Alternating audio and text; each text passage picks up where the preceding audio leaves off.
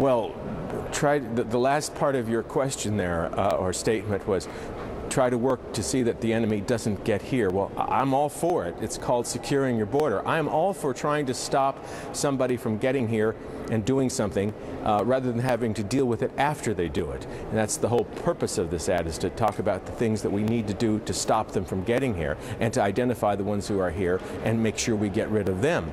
So, but the whole foreign policy debate, it goes on constantly, and I'm glad it does. It doesn't lessen the degree to which our country remains vulnerable. In fact, just as you say, some people would suggest it makes us more vulnerable. And by the way, there's a lot of chatter, I guess you put it that way, on various sites about the potential for some sort of activity here in the United States.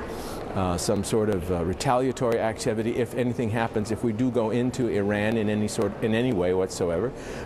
But all of these things taken in total mean that we have a huge problem, and the problem, by the way, isn't going to go away even if we left Iraq and left the Middle East entirely. Please understand that the problem is not generated by our activity anyplace or our relationship with Israel. At least I don't believe that. If Israel didn't exist on this planet, and if we had never gone into Iran, to Saudi Arabia originally, if we'd never been on the ground in Saudi Arabia, we still would be in a conflict with Congressman, it's to those Islam. who say, though, that this ad, I mean, especially looking at the polls and the support that you're having or losing at this point, is this ad a desperation, Congressman?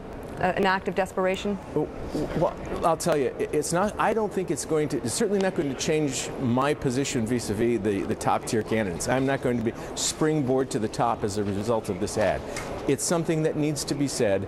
I'm willing to say it. I hope that what it does is generate the kind of conversation we have had here today, but not only that, generate the conversation among the candidates who are running for office. I would like to know what they are going to do about the fact that there are people in this country who are determined to kill us. Congressman Tom Tancredo, thank you very much for coming on the show this hour. You bet. Thank you. And up next, he's a 30-year police officer.